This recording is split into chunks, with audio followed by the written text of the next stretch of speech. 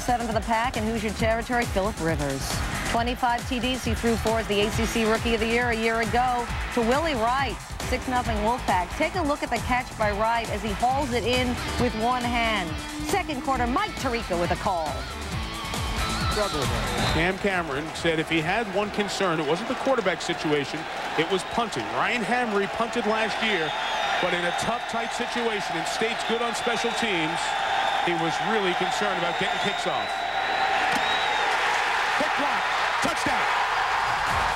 Tirico all over it. Brian Jamison with a block. Troy Graham recovered. Then Ryan Hamry on the phone. Later in the second, Indiana punting from their 39-yard line. Hamry's punt.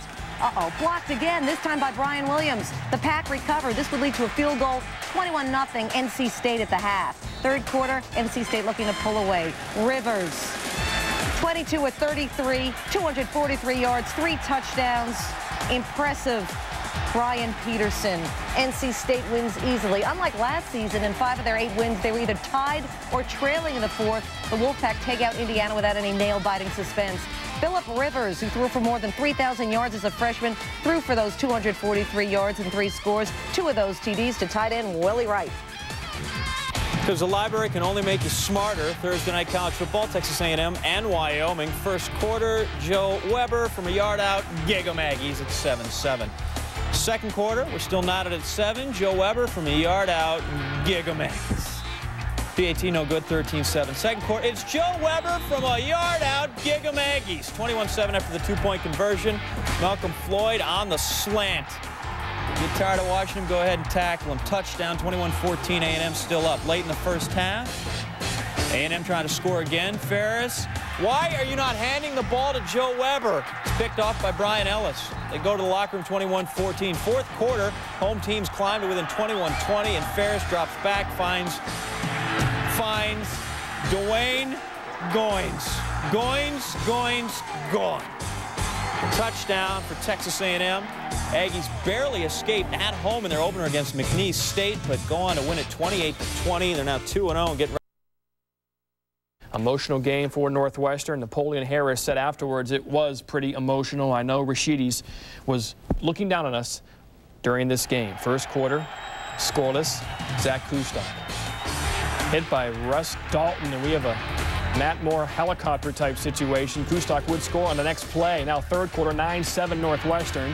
Kustok again. Northwestern 67 rushing yards on that drive. They had 63 rushing yards in the first half. 16-7 Northwestern. Now 30-14 fourth quarter. Jason Thomas scrambles looking for Michael Johnson.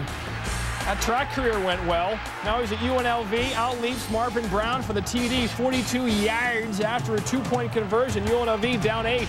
Late fourth. Now 37-22, 4th and goal from the 1.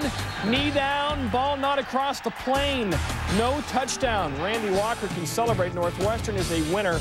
Kustok runs for 3, throws for 2. Damian Anderson runs for 1. In Wisconsin, always tough at home, and seemingly they were just going to pound the Bulldogs. Anthony Davis went for 137 yards and a big run here, Rush. Yeah, they talked about speed all week. Fresno State, Wisconsin showed some speed of their own. Sorgi gets the sneak over for the quick touchdown here. Made it 7-0, but David Carr would answer. Beautifully thrown ball to Marquez Davis, and we are tied at 7. Wisconsin now back on the move. Lee Evans, who had 168 yards receiving last week. Boy, did you see Sorgi take it in the mouth, delivers it to Evans. 7 catches, a $182, 14-7 Wisconsin. They would make it 20-10 at the half. Opening kickoff of the second half. Bernard Berrien logs on, and he is part of the Gone Network. 96 yards. He had 300 all-purpose yards. Magnificent execution by the special teams. He never got touched on the play. And how about a little defensive back play after a 2-point conversion, made it 20-18. Tyree Sams, Rod. Oh, no help from the receiver. Lee Evans doesn't come back. Sams steps in front. Momentum changer complete now. Fresno State was feeling it, Reese. And then Carr would find Rodney Wright, the reigning WAC Player of the Week, for his performance against Oregon State. He gets in the house. Another 2-point conversion made it 26-20. Carr went 22 of 38, 240 yards, and Fresno State does it again. 32-20. They blistered Wisconsin in the second half. Well, they did. Their receivers did a great job of getting yards after the catch. Wisconsin played soft, but they made them pay for that by not letting them make the tackles on them. And their motto on defense is just shut up and hit someone. In the second half, they did. They shut out Wisconsin, scoring 22 on offense. Didn't let Wisconsin get a sniff on offense. And remembers every single play. They played a classic in South Bend, but early on Nebraska was taking control against the Fighting Irish in Lincoln. Darren Diedrich plowing in for the touchdown. 7-0. Only 4 fumbles lost, only 8 turnovers last year for Notre Dame. Not that way in this game, Rod. Yeah, they coughed it up right away deep in their own territory. Nebraska taking control. When they get the ball back, Reese, it looked like Notre Dame was going to be out of this game in a hurry. Terrence Howard gave one up, and then they had a terrible snap on a punt. Nebraska would recover that as well.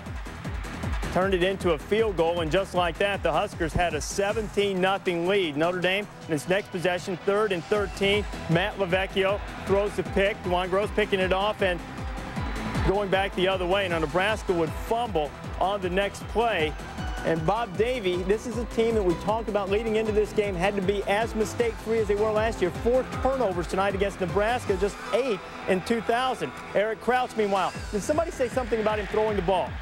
Tracy Wistrom getting loose, a big tight end. Nebraska uses the tight end very well, probably the best thing they do in the passing game. And then it's Diedrich going in again. Oh, power running inside. You talk about the option. People forget about the power style of play Nebraska has. Notre Dame found out about it tonight. It's 24-3. Notre Dame going to Carlisle Holiday at quarterback, and he is picked off by Willie Amos, Mark. And the turnovers were the major part in this game. Even though this was later on in the game where Nebraska had a comfortable lead, Nebraska was still ball hawking and going for the interceptions.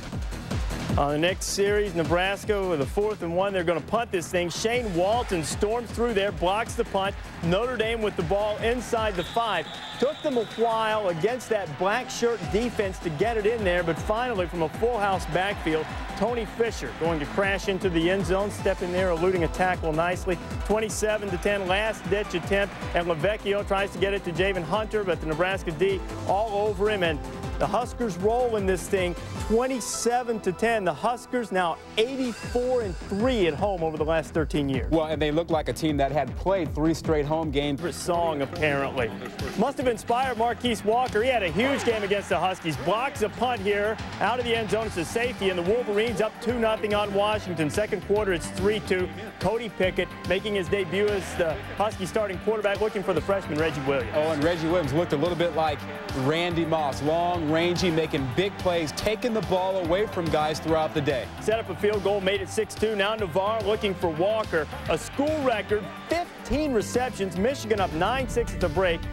It's the offense of Washington trying to get this thing back. Again, he's looking for Williams. Yep, once again, looking like Randy Moss. Put it up there, let him go get it. If he doesn't lose his shoe here, he probably gets into the end zone.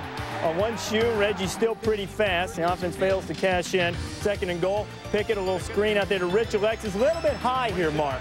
Yeah, so he takes a little bit off this pass and gets it down. It's going to be a big play for the offense. And then Pickett on 3rd and goal. Wrapped up. Freisinger with the sack. 8-yard loss. He'll settle for the field goal attempt. And John Anderson, toe meets leather. High enough, long enough, not straight enough. He missed it. Now down to special teams. Washington had to rely on them. Check out Amari Lowe, Mark. Comes off the edge, blocks the kick, and his teammate, the other cornerback, picks it up. I can smell what the Rock is cooking. It's Rock Alexander down the sidelines for the score. 71 yards, 13-12.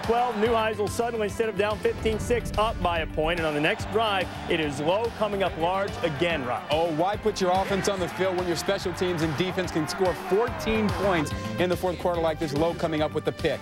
And on the onside kick attempt after Michigan cut the lead to 23-18, Paul Arnold had injury troubles. He's bounced around positions, but he comes up with the ball there, and Neuheisel's Huskies win it 23-18. And how about this?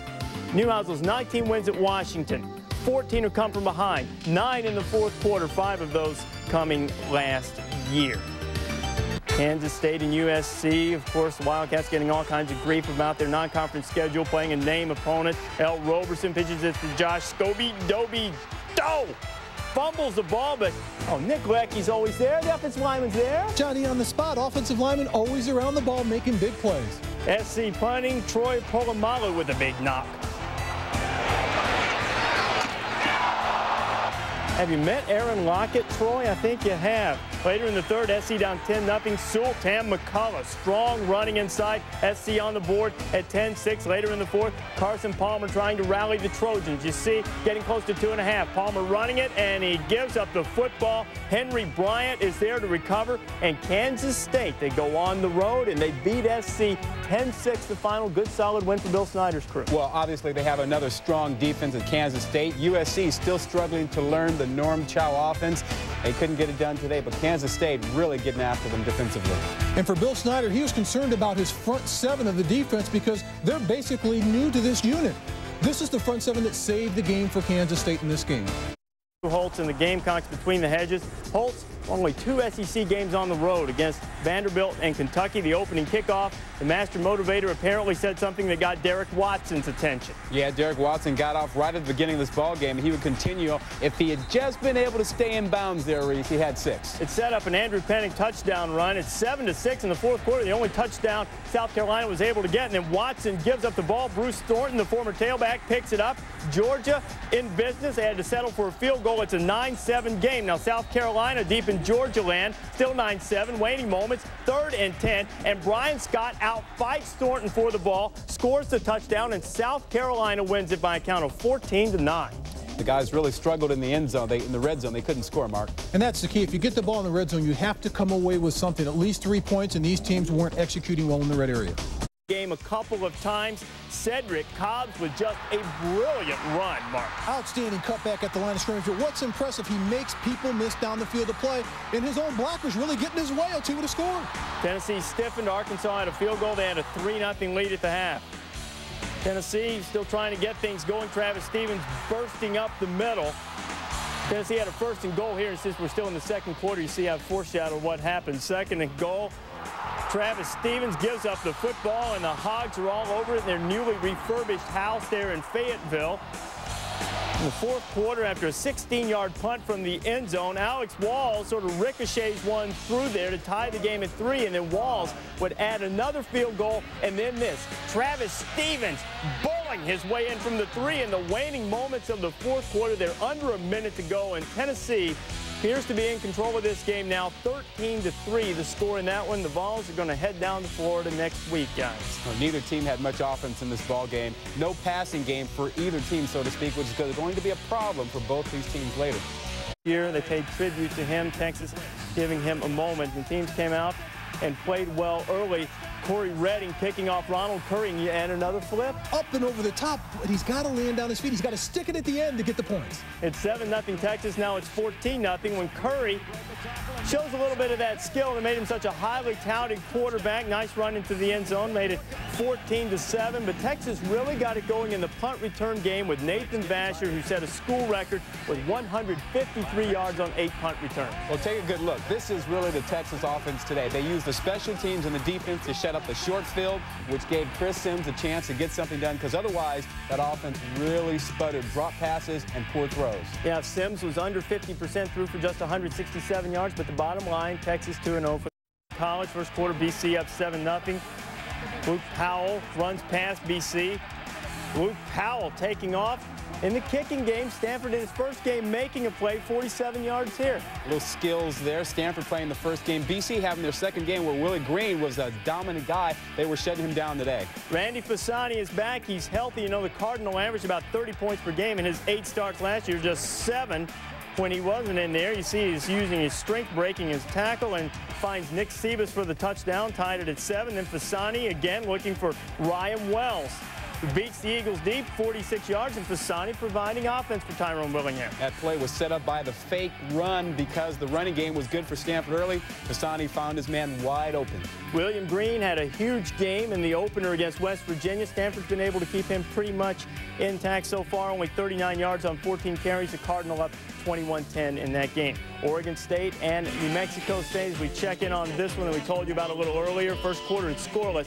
Jonathan Smith, that pass tip, knocked around.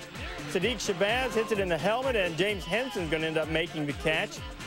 That's using your head. Yeah, you got to be heads up to play this game. Ken Simonton, who was bottled up by Fresno State, pays for it, but scores a touchdown to make it 7-0. And Patrick McCall, who spells Simonton, busting tackles, 23 yards. McCall's first touchdown of the season. It's 14-0. The Beavers look as if they're about to cruise, but not when you got Kenton Keith going in untouched. Two-point conversion would fail. So we're sitting there at 14-9 at that point. Oregon State got us scared. New Mexico State really played better than an 0-3 start, but they fall to the Beavers 27-22. They definitely did. And the question about Oregon State, when is this team offensively going to come alive as they did last year, posting big numbers on the scoreboard? Utah and Oregon. Oregon has been alive offensively. Joey Harrington looking to push that home winning streak to 22. Last time they lost a non-conference home game, it was to Utah. And it is Joey Heisman looking for Keenan Howry. Why not? I would look for it. Receivers in the Pac-10, wide open there.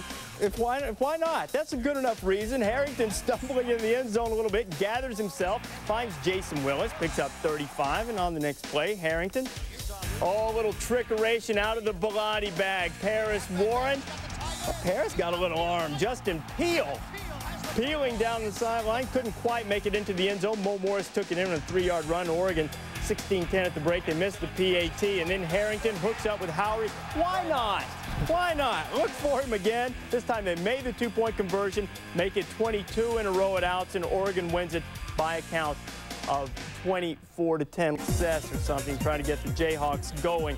Second quarter, 1st and 10 from the 49, and Corey paused. I think Corey did this against Alabama. Found a wide open Tab Perry, worked again against the Jayhawks. UCLA was cruising. Keep your eye on the arrow. That's Craig Bragg. He's going to go one way and then go back the other way. He goes in motion. Where's the defender that's supposed to shadow him? He takes the reverse and goes down the sidelines, and here he turns the Jets on and runs through the Kansas tacklers into the end zone. Made it 34-10. Then Deshaun Foster went for a $179. I don't know why people don't consider him the top back on the West Coast. He is really that good. He's a power runner and a finesse runner when he needs to be. He could be better than Ken Simonton. Oh, I was just going to ask you. 179 yards on the ground, 41 yards in receptions. UCLA wins easily over Kansas, 41-17. FSU, they won 35 in a row at home. It's 6-0. Chris Ricks flips. Lands on his feet, but he falls. He doesn't get the perfect 10. He still gets a 9.6 for me. If he sticks it right there, he brings home the goal. Bobby Bowden says Ricks runs a lot of plays we don't have, and he usually ends up flipping. He ends up flipping here. Look at this arm strength. This is why they don't mind having him improvise a little bit, finding Tallman Gardner. Oh, that's a nice arm. If they learn to use that thing with a couple of inexperienced receivers, they got a chance to put points on the board through the air. They put 29 on the board against a very good and underrated defense from UAB. 29-7, the final. Watson Brown's team acquitted itself quite well, but they fall. And Florida State sets up its showdown next week with Georgia. On Miami, Ohio, a team that played Michigan tough last week. Kyle McCann, who'd already thrown one touchdown pass, now looking for Khalil Hill. And the thrill is in the hill. The man's son is doing it himself, splitting two defenders. Nicely thrown ball. 17-0 game when Ben Roethlisberger gets up close and personal and is greeted by Aaron Kampman. Hawkeyes led 24-0 at the break in the third quarter. McCann now looking for Dallas Clark. Sort of a little comfort throw there, Mark. And it's not just the throw, it's what he does after the throw on the catch. He gets to the outside, turns the corner, and turns it into the end zone for the score. Well, Dallas did that once. Let's see if we've got some more from Big D. Great hands. This time he takes it from the outside, cuts to the inside. They just can't tackle the big fella. He's just rumbling into the end zone again. They put 51 on Kent State. They put 44 on Miami. More than Michigan put up. 44-19 the final. McCann was outstanding. A career-high 4 touchdown passes. Another team that falls into that category. This one out of the MAC. Already won a game over a Big Ten team. Toledo beat Minnesota, and then they did it to a Big East team. A Big East team through 2004, I might add. Toledo handling Temple 33-7. Chester Taylor going for 99 yards. And Gary Croton is putting the boots to the throat. Gary Croton's team, you see Brandon Doman completing a pass out here, and Marino Mahi going into the end zone, and it's 44-16 BYU laying it on. For you, Akron, Ohio State, that's Jim Tressel. First game as OSU's head coach. Jonathan Wells gets the handoff, slips a couple tackles. 7-0 Buckeyes, 119 yards for Wells. Steve Belisari rolls out, lobs it downfield. Off John Fuller's hands right there, right to Chris Vance. Buckeyes win 28-14. Steve.